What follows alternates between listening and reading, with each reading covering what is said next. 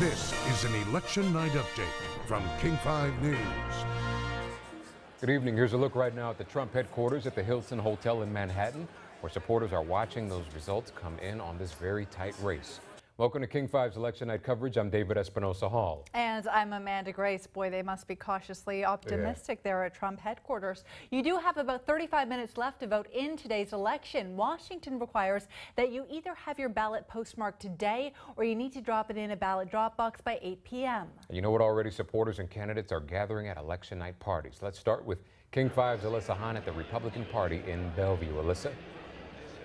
The excitement is building, as is the crowd here at the Bellevue Hyatt. I have Susan Hutchison, the Washington GOP chair, standing with me right now. First of all, we heard the numbers about Ohio just came in. Your reaction? Well, that wasn't a surprise. I think, if anything, the polling will underpoll Donald Trump. And so any states that we knew were in his column initially, I'd be surprised if they didn't stay there. So Ohio was one of them. You were one of Trump's staunchest reporters here in the state. I know you received a lot of flack for what happened after the Access Hollywood tape and the remark that you had made about Trump being a Democrat at the time.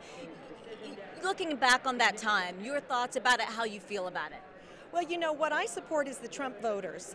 And they chose him in this state, and I support them. We need them to vote, and we need them to vote Republican all the way down the ballot. And so it's important that, and I got a lot of flack from the media because they put words in my mouth that weren't there.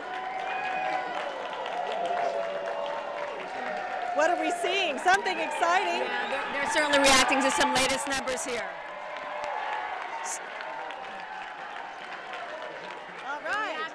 They're reacting to Ohio. Oh, okay. Yeah. They know it's an important prize.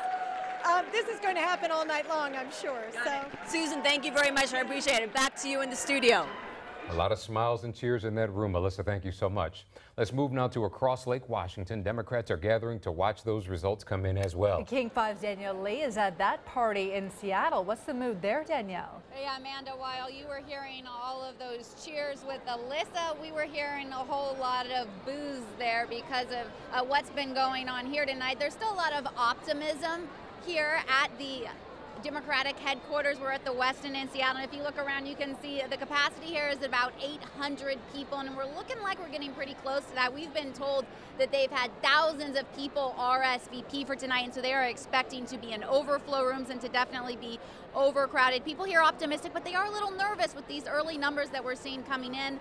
And no way giving up hope. I want to introduce you to Diana Leitner here. She is a super Hillary Clinton supporter, was actually in Florida this past weekend trying to get people out to vote, and you've been making calls all day today. This is incredible. When we were all sleeping, she was up calling on the East Coast, then the Central, and then the West Coast. I mean, an incredible amount of support and dedication. How are you feeling right now? I'm feeling hopeful. I know that there are, 70 plus electoral votes on the West Coast alone, and those votes haven't been counted at all yet. And I know that we haven't called Florida yet. There's a lot still out there, and I'm feeling very positive about Florida.